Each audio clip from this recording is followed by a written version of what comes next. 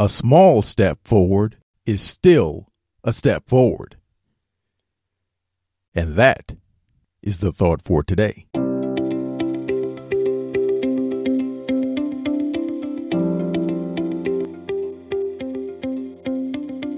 Welcome to 7 Good Minutes. I'm Clyde Lee Dennis. Thanks for joining me for what I believe will be 7 of the most enriching minutes of your day. In today's episode of 7 Good Minutes, we get some great tips on how to pull yourself out of a rut when you find yourself in one. Enjoy.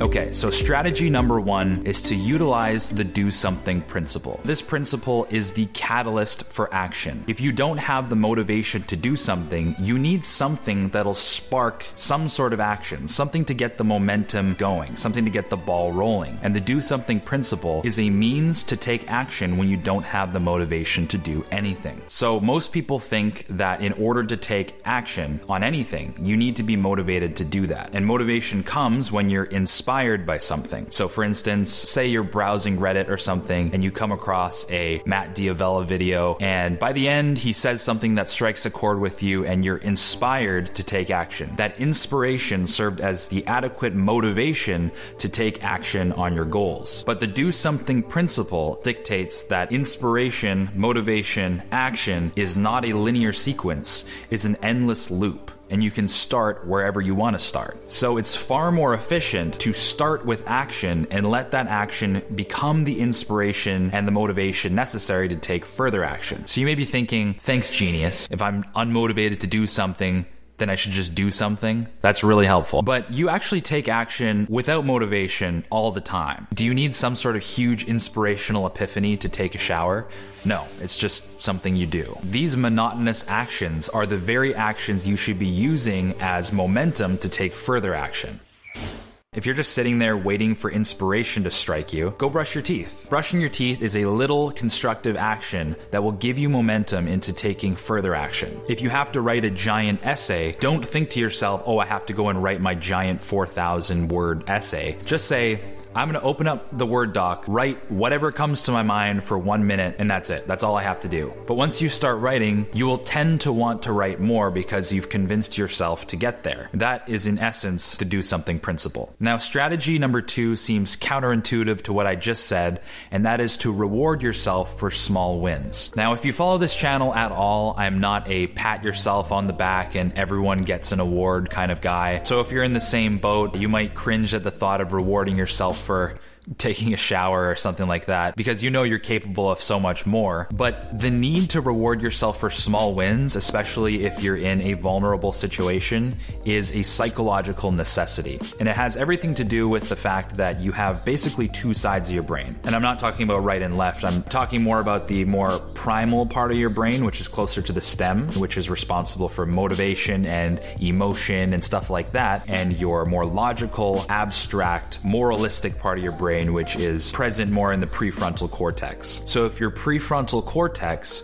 knows to use the do something principle in order to convince your primal side of your brain to take action on something, it's important that you're not too iron-fisted with this, because it's a negotiation with yourself. Don't be a slave driver to the primal side of your brain, or your primal side of your brain won't feel listened to, it'll lash out, and it won't want to do anything that your logical side of your brain wants it to do. So you almost need to use your higher judgment to provide compassionate guidance to the primal part of your brain and very gradually win it over. If you're too lazy to pretty much do anything other than sit around all day, and you use the do something principle to convince your primal side of your brain to brush your teeth, take a shower, get some nice clothes on, and clean your kitchen, and you start to get really tired and agitated after this, take a break. It may sound suspect, and your logical side of your brain knows that you should be doing a lot more than that.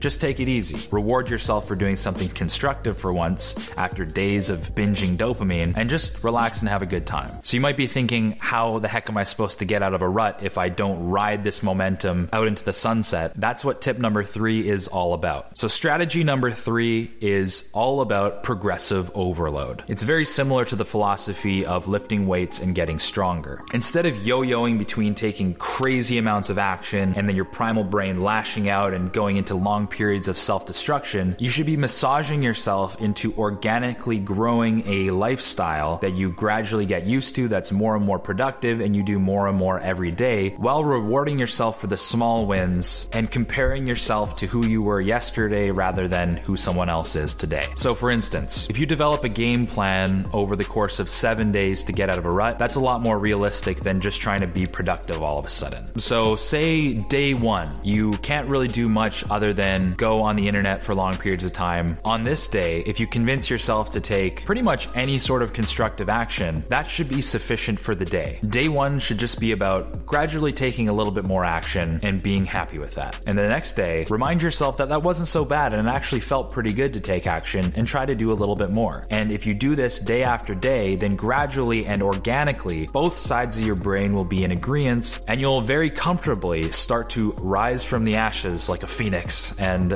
become the person that you were earlier in that month. I can't stress how important this is. Managing expectations, being patient with yourself, and letting your higher faculties be very communicative with the more primal and emotional sides of your brain. This synergy between both sides of your brain is integral for maintaining long-term success, and you can eventually be very reliably and sustainably living the kind of life that you've always wanted to be living. Please keep in mind, this is about half of the entire presentation.